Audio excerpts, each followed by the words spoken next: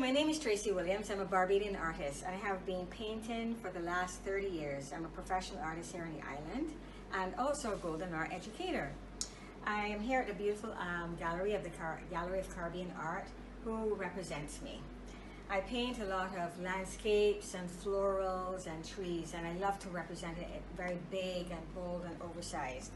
I paint in the medium of acrylics and oils, but my preferred medium is acrylics. There's more diversity to the medium. Here in these two paintings, I've represented Hunt's Gardens. I've been painting Hunt's Gardens recently for the mere fact that when I go there and I enter into that space, I'm captured by the sheer color and beauty of the gardens. And in these two paintings, I've wanted to represent that. So I've put my own interpretation to it and represented some of the trees and the florals that you can find there. In that, I have included a technique with pouring, where I've used liquid paints to get the textures for the trees and medium. And this one, which is Exora and Morning Glory. When I think of Morning Glory, I think of something very spiritual, and it blooms in the morning. It's very soft and delicate. And this painting I want to represent in that manner, to give it an overall spiritual quality and softness. And then in contrast, you have the brightness and boldness of the orange Exora. This is one of my landscape pieces. And this is representation of, I believe the area is called Malvern in St. John, somewhere near Four Roses in St. John.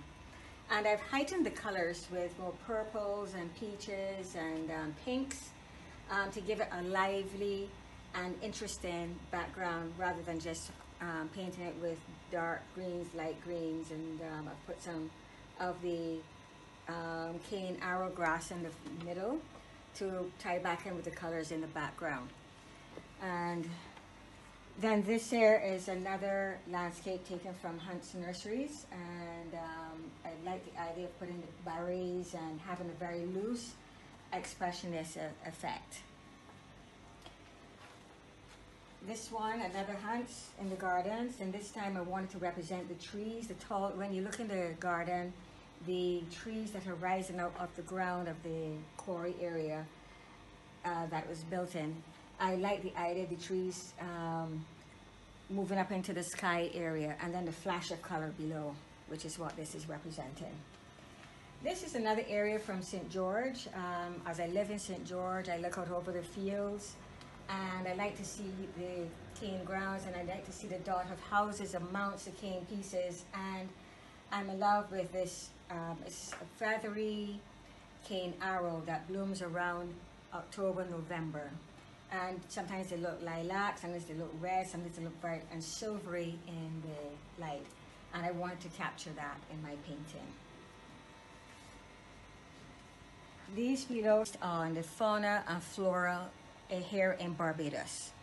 Our island has a lot of tropical, beautiful flowers, and I really try and represent those kind of flowers in my work. So this one is called a jade vine, and I love the turquoise colors with the purples, and I've represented in a mixed media abstract representation.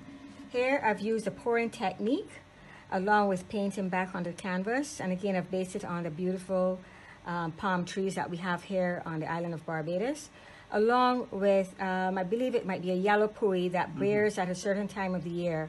And I love how it trails and it comes amongst the trees and the palm trees, especially on the west coast of Barbados. You can see the painting here is painted in fluid and high flow acrylics. It is the bougainvillea flower, which is an extremely beautiful, bright, colorful flower. You can come get them in pinks and orange pinks and yellows and purples. And it blooms especially around the dry season.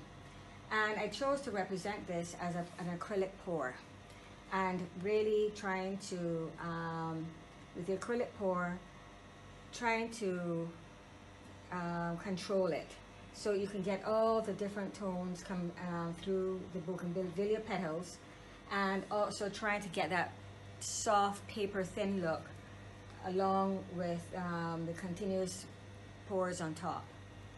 I have used a mixed media where I've put gold metal flakes here, and this was done with a technique using acrylic flow release. This flower here is a red canna lily. Again, I like this canna lily and the type of flower it is because of the bright boldness of the color. And again, this is a controlled pouring technique where I have painted it in layers upon layers to get that very intense color and to get some of the soft and flowing movement that you can see within the petal of the flowers. A lot of the time, the colors in the background are done intuitively. So I might not always see the full picture before I paint, but as I'm painting this, color ideas come to mind. So I might feel in my head, oh, I might want to put a little gold here, or some turquoise, or some pink. And that's how I paint, very intuitively. And a more free-flowing pour is done up here in the right corner.